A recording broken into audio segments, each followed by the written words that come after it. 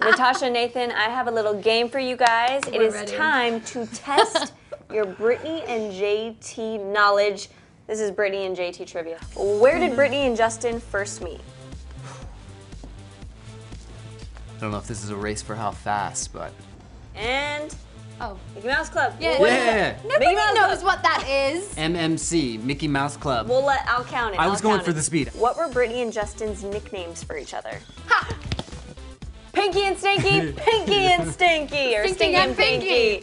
Correct. Which musical act performed with Britney and NSYNC during the 2001 Super Bowl halftime show?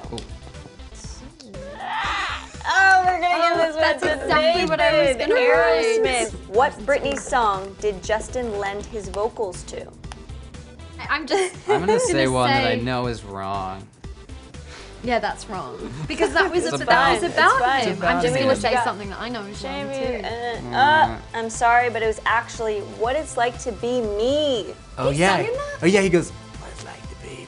Yeah. Just like that. It was, who won a Grammy first? I'm sorry, but this one was Nathan. It's Justin in 2004. Britney won for the first time the following year. True or false? NSYNC opened for Britney's Crazy Tour.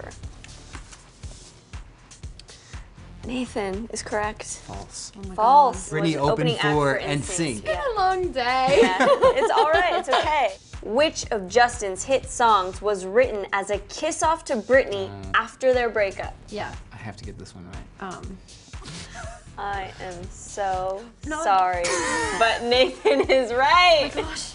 No, I knew that. No, I actually did know that. She knew that. What event did Britney and Justin wear the matching denim outfits?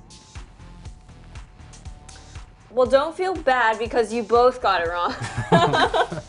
It was the 2001 American Music AMA. Awards. Oh, you were close though. You guys got the MA part right. Yeah.